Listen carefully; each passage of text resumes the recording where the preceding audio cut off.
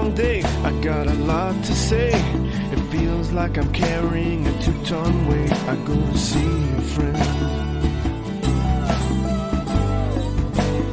Hello, I'm Msgr Patrick Winslow. And I am Father Matthew Kauth. And we are speaking from the rooftop. A podcast brought to you by 10 Books, in which we invite you to join our conversation out here in the open air, where we look out upon the world around us from the rooftop of the church and share with you what we see. Makes me wanna scream from the rooftop to the screen. Well, Happy New Year, Father Kauth. And to you, welcome back. It's good to be back. Well, good. Hopefully it's going well. I need to apologize if you hear something dripping in the background. I don't know how sensitive the sound is, but we do have a small leak in the building. Yeah, gray matter coming out of his ears. Yeah, clearly that's what's happening. It's all falling out. Underused, I think. Yeah, I think so. I think the body. You had extra, right? Oh, extra. That sounds like something my dad would say. He had extra. Oh, Lord have mercy. But speaking of which, I saw your father, as you know, at the March for Life. And in the middle of this larger gathering, and I said, "You've made quite a few appearances, at least verbally, from the rooftop." And he was very pleased with that, and still thought it wasn't quite enough. Of course, but true to form, he, in the middle of 1,000 people walking around and everything else, he decided to show me some things from his computer on the relative sort of physics and what have you of climate change and whatever else. Don't get him going. Prove to me the reality of some of the unfounded biases of other persons. One of the funny stories. He has strong opinions on that, relative to the scientific data on the debates pertaining to climate change, and he's got some interesting data on the matter. But one time he was going to get donuts. Did I tell you this already? He was going to get donuts. We were on vacation, and he went out just to get some donuts for the family. My father is inclined to engage everyone who's near him. Yes. So having conversations with my father means standing next to him. And then after that, good luck. So this woman who was waiting on him, she was working there at the store, my father mentioned something about the weather, and then she started alluding to the fact that the weather, that it was so temperate in August, was related to climate change in a very severe kind of way, and how dour and sad all that was. And my father just made a very quick comment. So you don't need to really worry about that. And just as a way of saying, it's not as bad as you think. And she responded by saying, no, this really is. And in fact, she asserted her credentials. Really, she says, I'm a scientist. And my dad said, oh, really? What, in what field? She said, I'm a physical therapist. And my dad said, well, I'm a scientist too. And she said, really? He said, yes, I have a PhD in physical analytical chemistry. She walked away. Did he get his donuts? He got his donuts, but listen, there are many reasons to walk away from your dad, but that's not necessarily one of them. No, I really actually appreciate it. It was always good to see him. So it was really funny. He threw down his credentials after hers. Apparently, either she didn't believe him or she thought that maybe he was lying. Either way, I think she was probably well-founded based upon her interaction. I would believe him just because I probably never would have heard of physical analytical chemistry had it not been for someone saying it to me. Not a field that I would ever even approach. So, well, that said, now that we've given him more time than he's got his time than is warranted. Someday we'll actually have him on the show. Yeah, he's interesting in the manner of the practice of faith and all the good things that he does in terms of Bible studies and prison ministry and things of that nature. So he's as much as he is a fun target. He is actually worth having on the show to talk about some of those things. I remember working in a prison and for just 1 year at a maximum security facility where I was a part-time chaplain. I brought you in. I was there. I remember that. Yeah. And I remember at the time thinking really within a matter of first month or two that this was intellectually draining. Yeah. These guys had nothing but time to read, and they read. I gave a guy a catechism. Within 2 days, he handed it back. they would ask questions about St. Thomas. And I remember thinking, in contrast to my parochial experience, these were much more difficult, challenging questions than I was getting at a parish level. But it was quite interesting to experience that contrast. In so many ways, they're men just ripe for conversation about serious matters. And I think so often in a parish level, we're always trying to shake people up to think about the serious things. Mm-hmm. I mean, the one benefit they have, and it's hard to talk about having benefits in prison, but the big questions are looming large. Yes, because can't really avoid them. Yeah, but we can walk around like the living dead, never really engaging the more serious matters. And I think people do that a lot. Yes, absolutely. I remember my experience going in there with you, and it was a chiaroscuro sort of a thing, right? I mean, that sort of light and darkness, because there was a lot of darkness. So people obviously choosing when they're faced with those big questions, which route they're going to go. And some went simply into the darkness. And so walking through those halls, those cells, and seeing the imagery they have on the walls, or the kind of characters that are staring at you, and at the same time experiencing the men that would come to Mass or to the Bible studies or to the various things that you did, or having personal conversations with them, they have to live on the one hand in that darkness, but they're constantly being sort of infusing their own minds with real light. And I just remember thinking to myself that it's such a wonderful ministry for priests, for laymen, for deacons, etc., because it's an easy place to bring light into, because they're hungry. Yeah. Those who are answering the question in the right way are exceptionally hungry. Whereas you say, sometimes we're in the position in parishes where I have to convince someone that they're actually starving. Right, yeah. Or you're trying to get an audience, say, come and hear me talk about this or present the church on this. And meanwhile, they are quite literally a captive audience. Well, maybe you're trying for an audience. I never had Oh, yeah, no.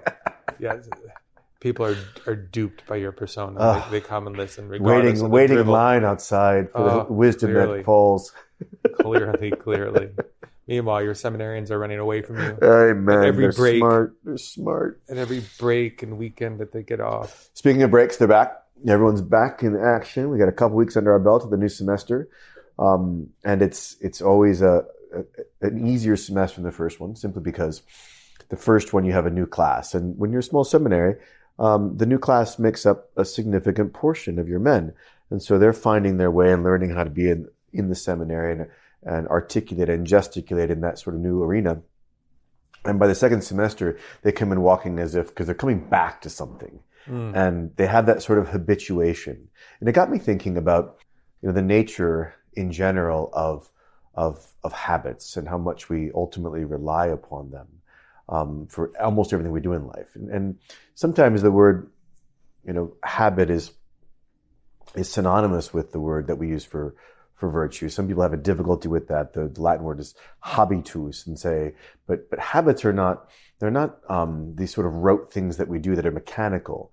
But on the other hand, the habitus or habit is a very analogical word in the sense it's elastic. You can use it for a lot of things. So you and I have various habits that we engage in that are sort of underneath the ground of our consciousness that we rely upon. Something as simple as driving a car. If I had to think about driving a car all the time, I think we were talking once about driving a bicycle in reverse. Oh, right. Yeah. Right? The neurological pathways. The neurological pathways. We need lots of those habits that we build in that are sort of subterranean, that shape us. And then there's that help us get through life. And then there are other ones that we are very volitional about and that create the perfections of our various capacities, our powers, and make us ultimately creative and facilitate a kind of joy in our activity if they're virtues. But it brought it home to me because the men just got their cassocks, which we call a habit. Like in religious life, we call them habits, which is sort of interesting because it makes sense that we do that. Sure. Because it's a way of comporting yourself. It's like a way of being part of something that it funnels your action through in a certain way. So it's kind of been a joy to watch them come back as it is every year. And then they have a certain kind of ownership about the place they didn't have before. So the second semester is always easier because I don't have to do nearly as much relative to what they're doing. They're habituated. They're habituated.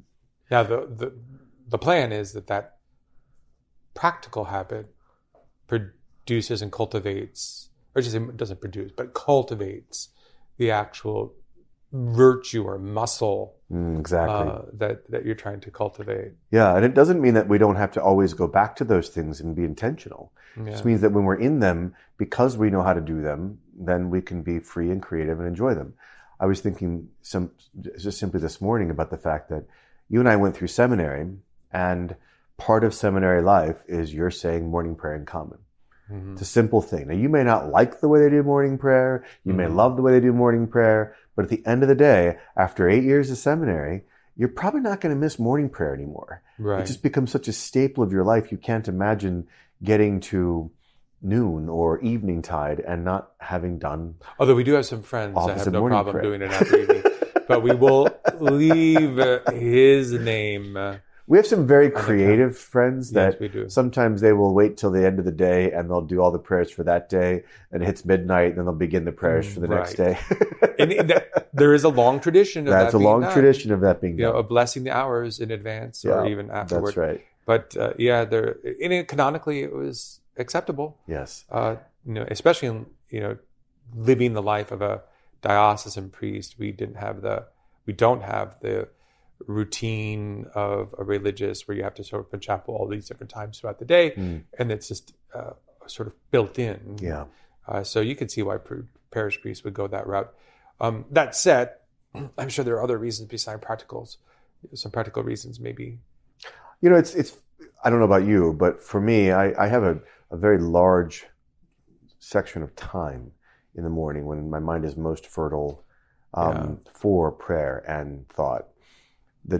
The difficulty with that, of course, is that if I've got a couple hours of time in the morning, which I carve out for prayer, which is kind of the staple, 2 or 3 hours, then the temptation sometimes is then to go get your work done after that. Right. And it doesn't imbue the rest of your day. And so I think part of the brilliance... I think some people may not understand the context in which we're speaking, because it might be worth noting that when priests are ordained... it might even be felicitous for them to know that that's what we call the Opus Dei, the work of God, that we actually are charged and promised to pray these hours every day for the faithful. So people think of poverty, chastity, and obedience, and those are the evangelical, meaning gospel counsels or gospel directives for those who wish to follow in the pattern of our Lord, who lived a life of poverty, chastity, and obedience to his Father. Those are religious communities who live those consecrated vows. Diocesan priests do not take these vows. Rather, we make promises. We make promises of obedience, of celibacy, that is, to be committed to chaste single life, and then also to pray for the faith, to pray for the people, a promise of prayer. And that prayer takes the form of the liturgy of the hours in particular. Obviously, there's a liturgical prayer of the celebration of the Mass and the other sacraments. But then in addition to that is the divine office, which is the prayer of the church, which most people are unfamiliar with. But you have the office of readings, you have the morning prayer, the afternoon prayer, the daytime prayer, the evening prayer, and night prayer. And they're the old Latin terms, which I'm sure they rolled right off of your tongue if you want to relate them as a lauds, matins. Well, it's matins, lauds, prime in the old breviary, which was kind of a neat little hour that never changed. It was exactly the same. And then terce sex non, which are the different hours of the day. In the day. So 9, noon, and 3. They call it now mid-morning, midday, mid-afternoon. And then but we're just obliged to do one of those 3. That's correct, right. And then evening prayer and night prayer. Vespers and Compline. Vespers and Compline, and Compline isn't sort of completed. I haven't been finished. And the church has always been very merciful at Compline. It's a very short prayer because usually you're ready to fall into bed. You're trying to remain awake while you offer it. But it's one of those things that we would recommend to you, because even though the priests are obliged to say it, and I think most of us do so as a real anchor for us in our spiritual life, to turn our minds back to God during the day. Even if you have a substantial moment of time in the beginning of the day or the end of the day, those kinds of things just sort of take your chin, as it were, and a finger on your chin and move it back in the direction of the Lord to refocus your attention on why you're doing what you're doing. So it certainly would be something that we would recommend for all the faithful. If you're looking to develop a new kind of activity, and repeated actions will eventually develop a habitus, a habit, a virtuous activity that you'll begin to enjoy, I would recommend that you begin by starting with looking at the Liturgy of the Hours. Maybe take 1 or 2 hours a day. There are apps available. There are. Yeah, iBreviary is one. Universalis is another. There are others out there. Also, there are some that are read aloud, so people commuting on the way to work could Are you listen. confessing here? Is that what you're doing? I'm not confessing. I'm just simply saying, but there are different ways that people can participate. I'm telling the bishop. In the Liturgy of the Hours. And, it's an interesting way to pray, because you may not feel what the Psalms are saying. You may be joyful, but the Psalms are maybe talking about despair. But somebody in the church is feeling despair. Yeah. So someone you know is most likely feeling despair. And so the whole church is praying that psalm or that canticle, but these scriptural texts and these prayers. And because the whole church is doing it, there is a need for them the world over. And so we're participating in one voice as part of the body of Christ on earth, with his voice articulating these psalms that he himself would have prayed with his own lips. Amen. And did so as recorded in the Gospels. So there's something mystically, corporally beautiful about that universal practice kind of coming together with a single voice, with a single articulation. The body of Christ is articulating in a common way every day, regardless of the particular member articulating them. And that's important to understand. When I read the Psalms, obviously one of the greatest challenge with prayer in general is distraction of mind. Extremely difficult to remain focused, takes a certain amount of discipline. You could say habitus helps cultivate it. But I find myself increasingly listening to the Psalms from an earthly perspective, thinking of the human voice that would utter these words. I mean, there are times in which it says, the Lord said, the God said, but most of the time, the Psalms and the canticles are coming from the mouth of a human agent. And I try to imagine, the circumstances, the world from which this person was speaking, and relate to it. And they're just remarkably earthly. The utterances and the feelings, the agonies, the joys, and they're very tethered to the ground, which is interesting when you consider that these are the prayers that we come together and pray. Absolutely, and as you said previously, to recognize the fact that even though we say that the Psalms are the portrait of Christ, according to St. Thomas, right? It's sort of the Christ, as it were, being manifested by them in all the various vicissitudes of his life, even him quoting the Psalm on the cross, right? My God, why have you forsaken me?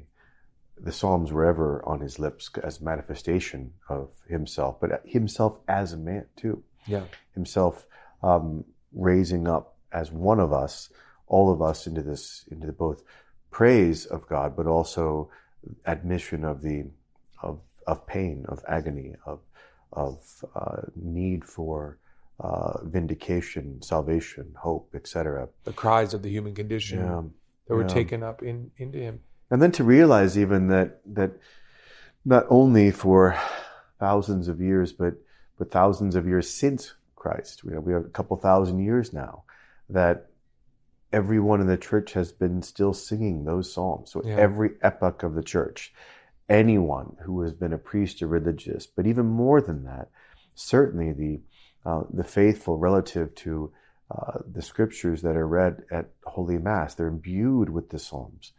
And that means that everyone has had the same prayer book, for thousands of years, and has been on the lips of every saint that you've ever read about, every pope that's ever governed the church, that's a wonderful thing to think that I'm going to add my voice to that. And one of the things I think people love about Gregorian chant as the primary song of the church, the voice of man being the primary instrument, is that its modes capture all of those different movements of what the Psalms are relating.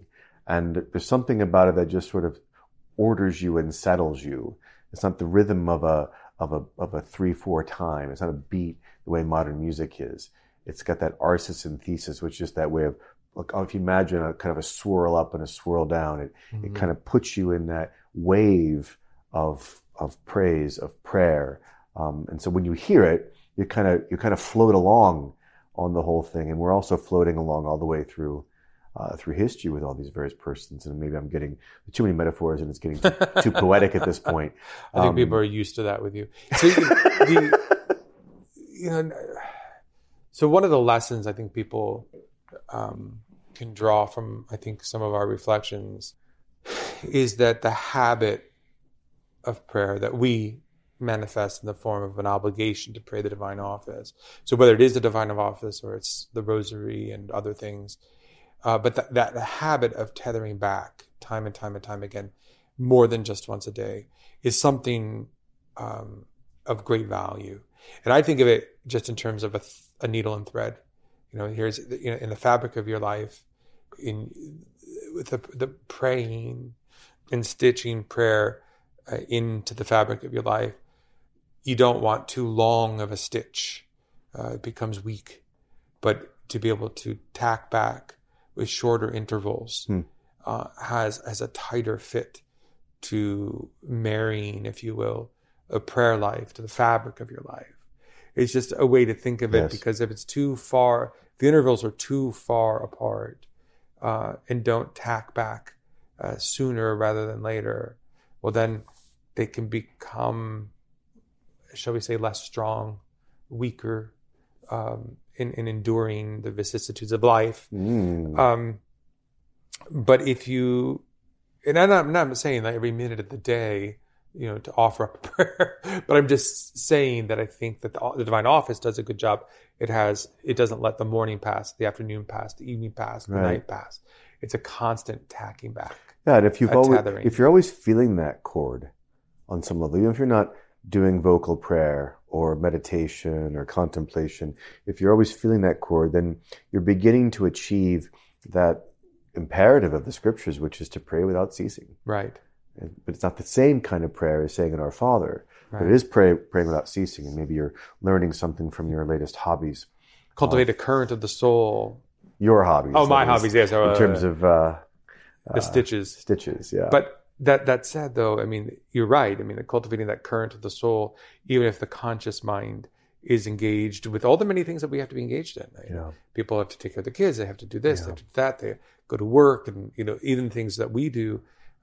Oftentimes, which are just as temporally minded as your average person in managing bills and finances and meals and things like that, you still can have that current, like these tacking back creates a current. We're mixing a lot of metaphors, but it does create a current of the soul, as you say, praying without cease.